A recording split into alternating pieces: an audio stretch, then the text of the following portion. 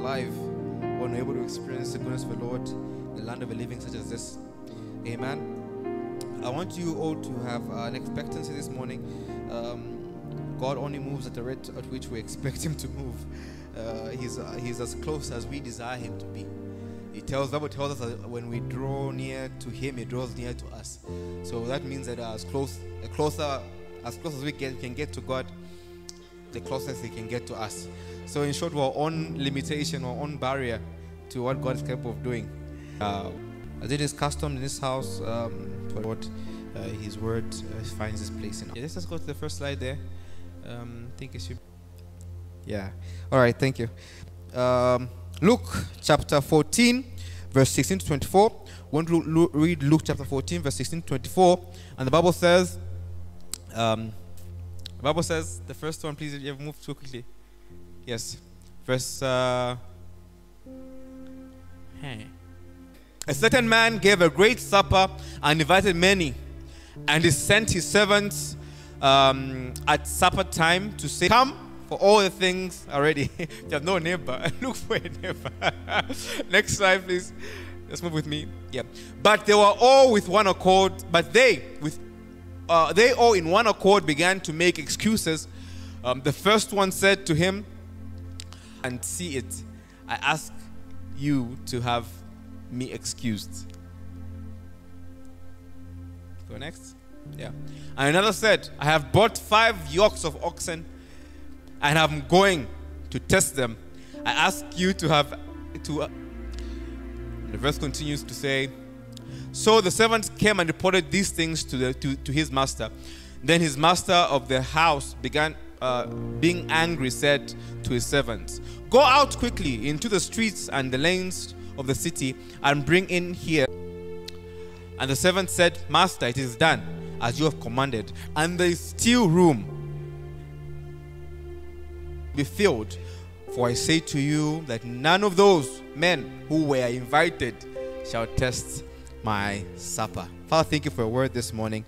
We pray, may give us understanding that this meal, the text that we have today, oh God, may speak to us. So Lord, may you speak for your servants' hearing. In Jesus' mighty name we prayed. Amen and amen. Before you take your seats, I want you to turn to your neighbor once more and say, "No more excuses."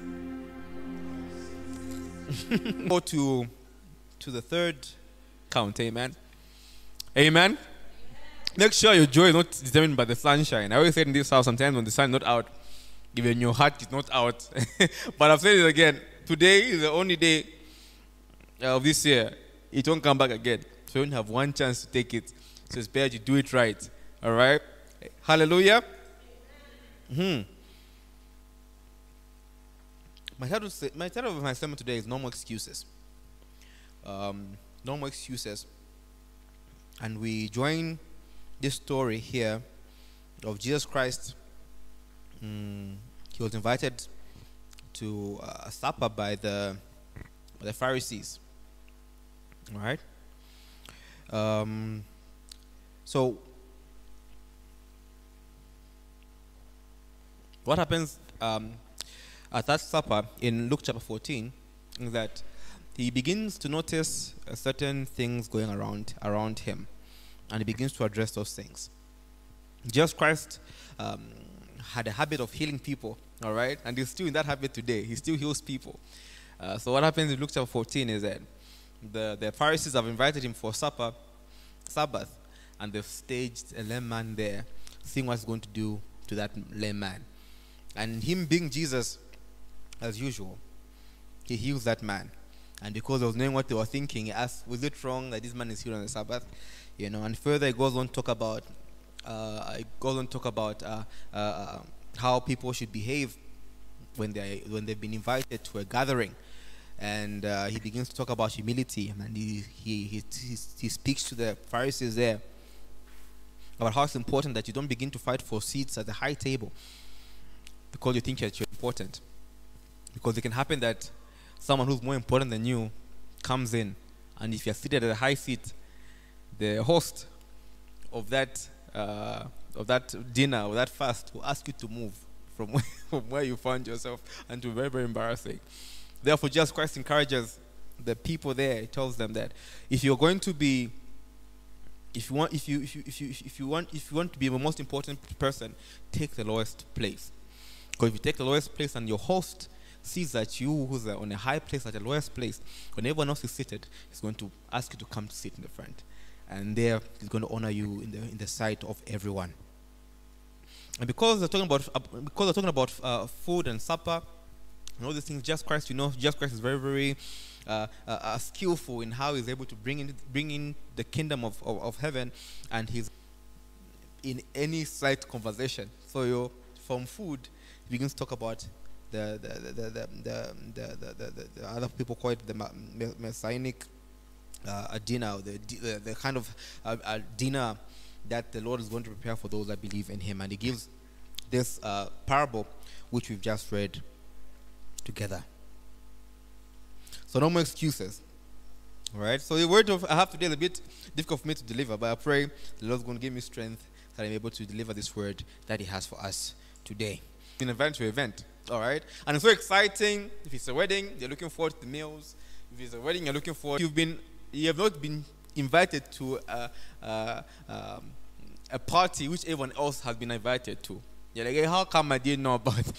I think it's very, very painful. I remember when I was preparing for my wedding, that's 2018. Before you think I don't age. 2018, so we're turning 4 this week. 4 years. So 2018, got married. But many people know that the hardest part of a wedding is the guest list. And people in church are laughing now because they know when you have an event like a wedding, you remember everybody. You remember your Sunday school teacher, your primary school teacher, all those that meant something to you.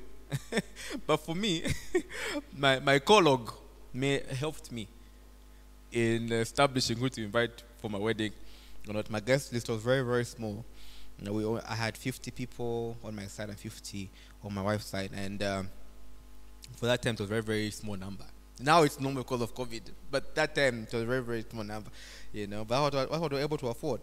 So I had 100 guests, and the most difficult part of that was the guest list. You know how it is sometimes trying to invite people. I think the battery is almost dying in this one. Can you just give me another one? You know how it is when you're inviting for a wedding, or inviting people for an event that you have. All right, thanks. That you have prepared. You're conscious about transport. How that person is going to come, how they behave. And all these things determine whether the person is rightly fit for that event or not, regardless of how close they are. Some people can be close to you, and I know all of us have such individuals where you're thinking that when I'm staying invite to this one, I have to send them transport, and I also have to prepare their clothes, and also think about how they're going to go back. So you find most people who are in that category don't even make it to such events because they don't have transport. You have to think about where they're going to sleep. You have to think about all these things, But the host in this story which you read was expecting many guests. Amen. He was expecting many guests. What we notice in verse 16 is that in this time there was no technology. Let me just send emails or WhatsApps. So before the event actually happens, the host, maybe days before, weeks before, would let them know, that there will be this kind of event. Please get ready. And what happens in this story is that he sent out the first invitation, and people accepted that invitation. Unfortunately, when the food was now ready, and he told the servant, let's invite them and to go around and make sure those people come. The people the master or the host was expecting declined that meeting with various excuses. So this was not a random invitation to this feast. All right, he had sent people before. Let them know on this particular date or when these things are ready, we're going to call you so that you can come and eat. All right. But what happens here is that even when the The host prepares the meal. He has told the people already that there's a meal. They begin to decline. So in verse 17, we're ready together. Said, "Come now, all things are ready," because we know that the desire of the host is that the house would be full.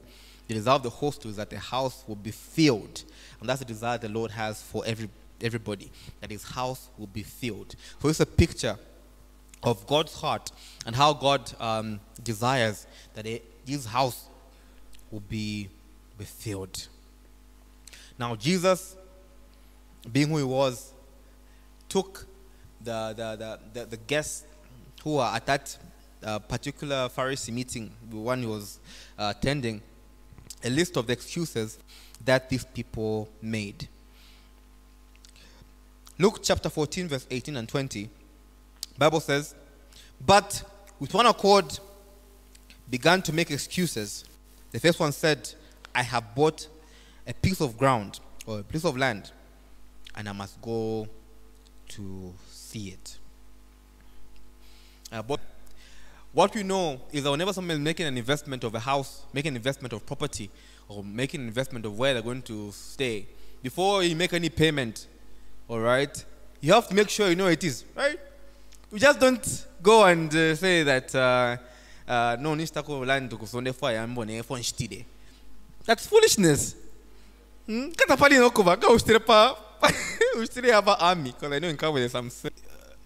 the hearing, I don't think it was making sense. I don't think he knew that what he was saying was not making sense to the hearer. I don't think he knew it was not making sense to the hearer. He said, "I bought land, and I have to go see it. So I'm asking if I don't come." That particular event. So he made a blind investment. He made a foolish, we can assume he made a foolish investment, because no one makes such an investment of such kind of excuse that we hear this one gave. In verse 19, the same problem is like, hey, if you want to buy a car, first one make sure the car is in good condition before you make any payment. Time, I imagine them taking the oxen to the field, maybe trying to see whether they can carry something, if you can till the land before making the investment. But even this man, like the first, not hearing what he was, not listening to what he was saying, or how truthful what this man was saying. And the last one said that he was married and he couldn't come.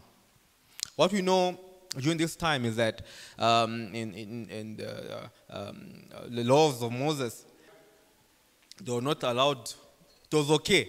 In fact, not allowed for him to go to war. Home for one year before I can go anywhere else. But it was not work. He was probably very bored, and it would have been amazing for him to take his wife to that feast, right? But his excuse was that, in fact, he didn't give an excuse. He just told the servant that he's assuming that they just assume that, it's expected. I won't come because it's expected. I just bought land. I just got myself some car. Or attitude that these guests had concerning their host. Because excuses, whatever we give an excuse to, excuses reveal our assessment of the value of the worth, where our love is, where our worth is. And in this story talks Christ, So excuses not to follow Christ, or excuses not to be where He wants you to be, reveals our assessment, our own assessment of of Jesus. Real, if really and truly He is God and the Son of God, you would not. So we can say that these three examples, not value their invitation. This is very, very important, because sometimes the way we react, the way we behave in church, or the way we take the things of the faith, I know you've heard this before, don't judge me. When it comes to when you're reprimanding somebody or showing them the right thing, don't judge me. You think you're perfect. You know, it's me and Jesus, my personal savior. And it's true. Whenever God saves us, when He saves us, whenever He calls us, it's not a conference call, right? When God calls us, He calls us as individuals, all right? Calls us as individuals, and we accept Him in our heart, all right? But when you are sick, your heart won't visit you, okay? Sometimes you can even say, I'm there in spirit, okay? Spirit is, right? If you can't make it, if really and truly your spirit is there should be some form of contribution or some commitment that you've made to it. You might as well be in spirit so that you can be able to find your way there. But that's not the way God has designed our faith. Whenever we are brought into the faith, as much as it serves us as individuals, we are brought into community with other believers. Your spiritual maturity, I always said this during a leadership meeting, that you make in your private walk, your commitment that you make in relationship with God, but these private commitments are expressed with other believers, right? So,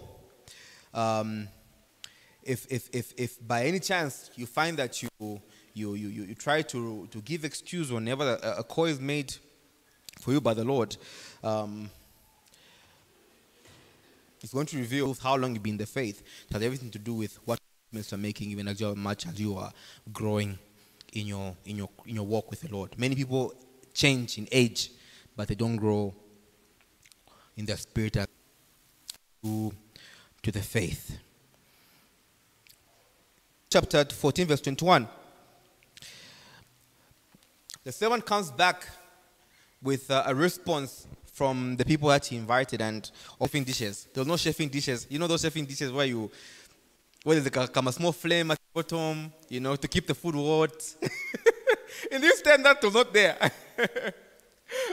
It is prepared and you eat. If you don't come, it spoils, And the master was angry because these people had made the commitment. They said, you're going to come, but they did not have every right to be angry with his guests who did not come back.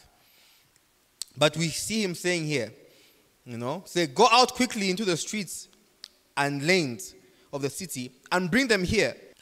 So, and that's how the master is as he relates with us, whether you're a believer or not, okay? If you deny his invitation, the feast will still continue. But you won't be there. Other people will be there. And you look at the kind of people that just probably had of knowing how to behave or cultured around that they went to court, because those that were cultured, those had table manners, were not available. And I pray that you won't be substituted for somebody else when the invitation comes. God in His divine wisdom, He still calls us and He beckons us to come. But as much as that He constantly stands at the door of our hearts to knock, we have to know that His invitation is time-bound. There's a time to that invitation.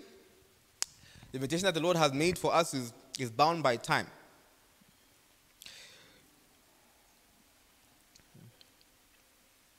So He begins to call out different kind of individuals.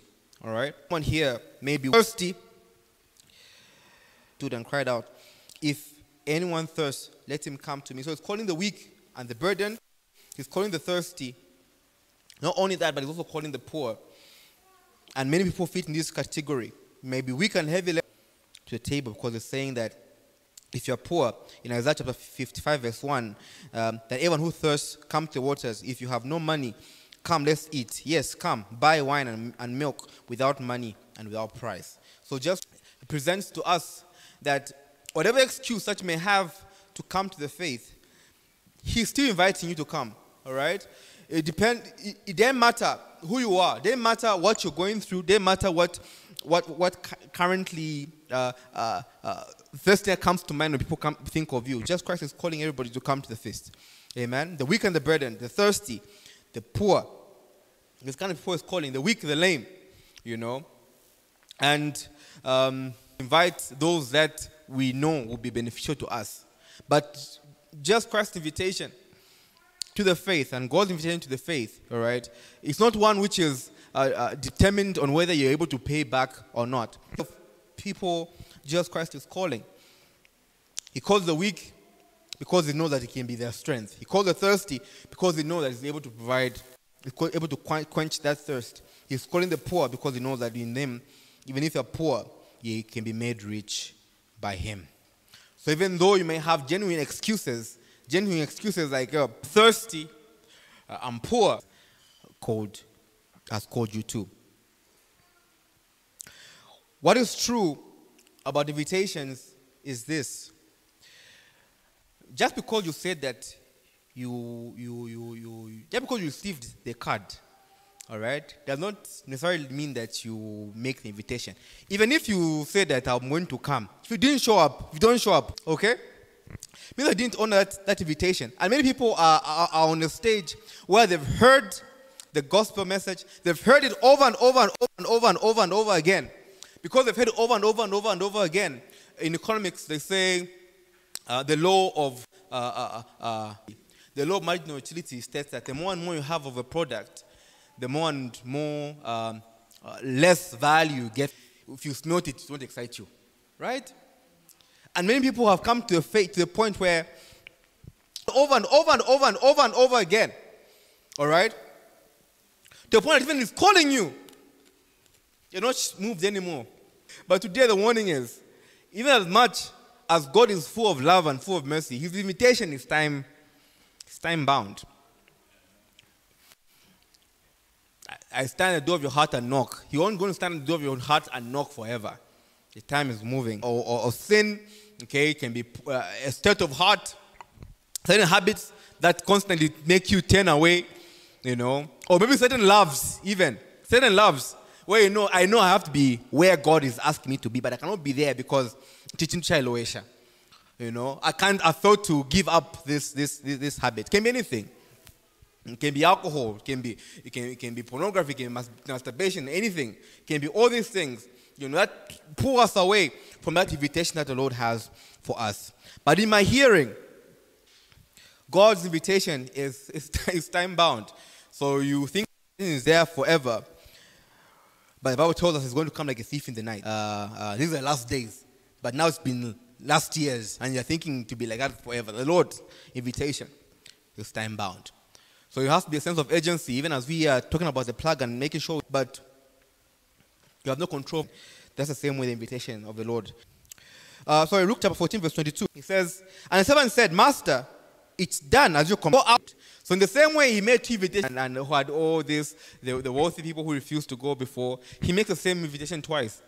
He tells them, go back where you went, just in case those that have invited, just in case there are more people in the same places that you had passed before, you know. And the desire is that his house may be filled. So to be empty. He wants his house to be full. So even as you are planning on our evangelism this week, we won't look at the face. Okay? We won't look at the car that they drive. Okay? We won't look at how their outward appearance is. But we want to look at them through the eyes of Jesus. Saying whether they are thirsty, you know. I cannot provide solution, but I know who can provide that solution. That's what it means when you're talking about a plug and uploading people and evangelism. You're pointing them towards Jesus, not to yourself, not to the man of God, not to church. You're glorifying Jesus Christ as the solution, and God as the reward by Jesus. Amen. So, accepting God's invitation is being found at the table. That's what accepting God's invitation means. Being found at the table. So are you found at the table this morning? Are you found where God wants you to be? God's instruction for us usually is not easy.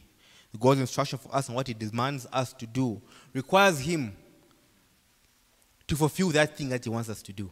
In our own strength, it's not possible. So when God is calling out to you, like He's calling out to you this morning, are you going to be found at the table? Are you just going to sing, Awen, there is Sunday Munshila? But are you found at the table? Are you found? My last point is, Abused mercy tends wrath. So we are currently in a time where the mercy of God is available for everyone. We are currently at a time where grace is available for everyone. We are currently at a time where invitation is open to everybody. But hearing is not enough. Being found at the table is the evidence that you have received that invitation. Amen. So whatever you have to do, make it your goal this year. That wherever God is being found, be found there as well. Wherever God is meeting his people, be there as well. There's no Christianity in isolation. We may be saved as individuals, but we are born into a community. And it's in a community where we're able to have checks and balances. The Bible tells us that you cannot judge those that are not saved. All right? But those that are in the faith, that are in the sheepfold, we know how to behave.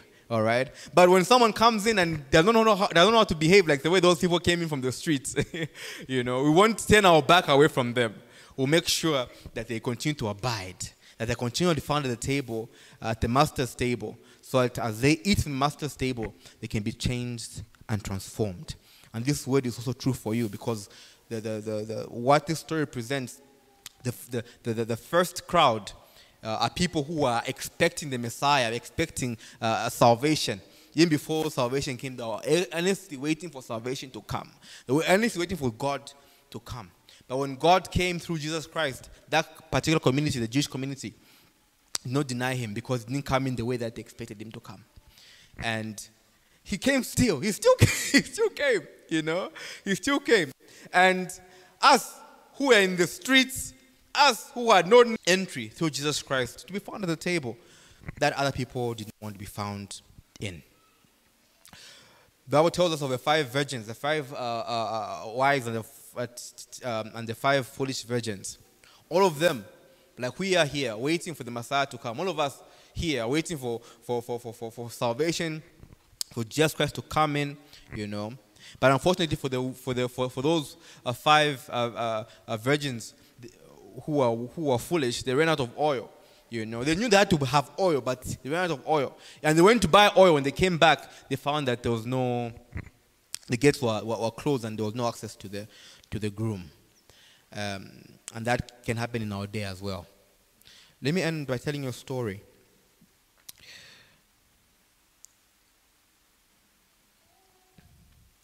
The first time Ben heard the gospel at 19 years old, but it took him 15 years before he could go back, before he could accept that invitation. Many with life, maybe bought land, okay, maybe got 15 years later, I think he was 35, he found himself in church.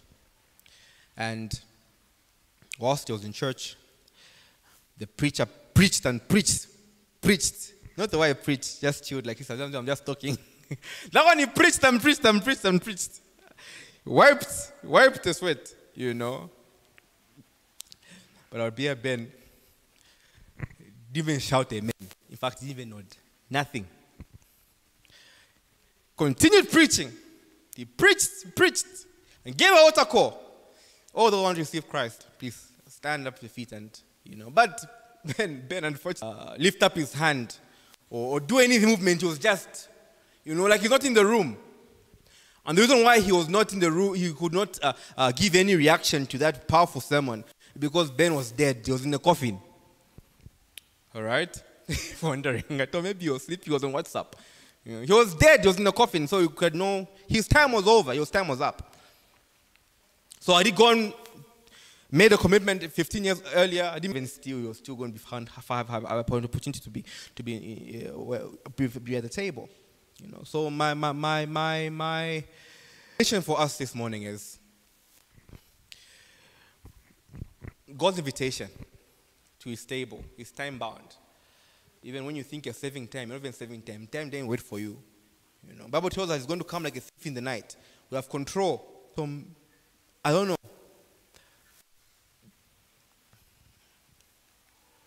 The more and more we postponed our commitment to the faith, the less faith already made God is one who makes and qualifies all that he calls to the table. All right? So you may come lame, you may come thirsty, you may come, you may come weak and heavy laden, But as you are at the table, with no excuse, you'll be transformed. The more we behold God, the more and more we look at God, the more and more transformed to him. So if what we've come to do this Sunday is important to you, if really and truly it's important to you, you have to make a commitment. Make a commitment today. You have to make a commitment today. Many things, many excuses that, Maybe before, the reason why you were here wanted a spouse, but now that you're married, you're not here anymore. Maybe the reason why you're here because you wanted a job, But now, your inefficiency at your job, your inefficiency at your workplace, makes you stay longer than necessary. The work that you are able to do in 2 days, you do in 4 days. And because you have to do in 4 days, you have to cover for it on Saturday and Sunday. Therefore, you can't be found here because you're working because of your inefficiency. The Lord is asking you to be at the table. That's where God expects you to be. That's where you're transformed. Listen, something about church, not about even filling the pews. It's a Christian value. It's a Christian principle. You cannot grow in isolation. You cannot grow. This thing cannot happen. It cannot work in isolation. It's a lie. Many stories, I think the first time I preached on the plaque series, we learned about Cornelius. Cornelius saw God himself. God come and pronounces the blessing on him. So many things can happen in isolation and you're thinking everything is going on well. But your strength is when you're in community. Your strength is when you're in community. All right? God had, I'm there in the spirit. Whenever you're in crisis, you might as well be in the spirit. I'm sorry, but this is what it is. You might as well be in the spirit, but your security is when you're in the sheepfold. Your security is when you're in the house. Make it your personal agenda this year. They're even also talking about positional possessions that you have found in the house. Bible tells us that on Mount Zion there shall be deliverance. There shall be healing, holiness, right? And the house of Jacob. So his house there shall possess a possession. You won't possess it home. You benefit from the covering of the house. You benefit from time bound. This house. My father is an orphan. The reason why he's an orphan is 6 this year. And his parents have passed away. Those excuses that you might be giving, that seem important to you, we understand. But they're time bound. Okay? They're time bound. And the Lord is calling us to be at the table today. Therefore, there has to be fire on your altar. He's called you to pray. You have to be found where there's prayer. He's called you to be in community. You have to be in a place where you feel in community. If it's not here, find a place where you're in community so that you can be able to pray. Lord, purify my heart. Change my commitment levels in the mighty name of Jesus. I know who you are and your value, but I've not demonstrated your value, in my actions. I've had excuses, but today my excuses end in the mighty name of Jesus. Open up mouth and pray. Jatarabaya. It's going to change you, transform you. It's going to give you on this earth. In the name of Jesus Christ. What's going to ask of you won't be easy. That's why you need him. That's why he's God. If it was easy, you would not need him. So the more difficult the decision is, do it with no excuses. In the mighty name of Jesus Christ. In the mighty name of Jesus Christ.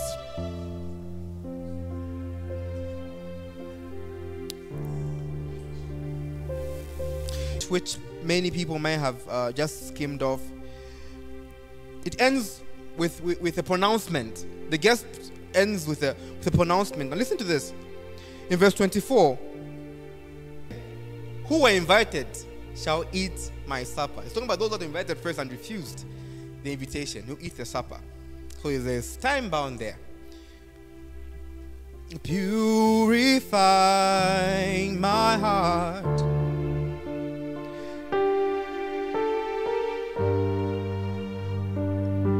Gold and precious silver, purify my heart. Let it be as gold, pure refiners. My heart's one desire, holy, set apart for you, my master. Set apart for you, Lord. I choose to be holy, set apart for you, my master. I'm ready to do your will. Refine us, refine.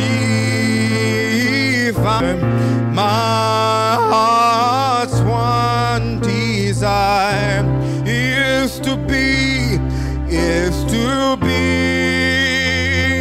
holy, holy, set apart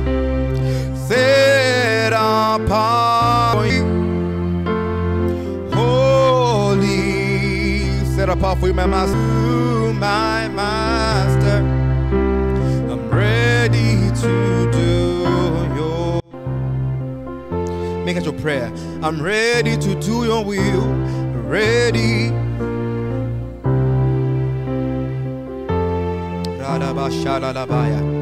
Make that your prayer today. I don't know what your excuse might have been, but there's no more excuses.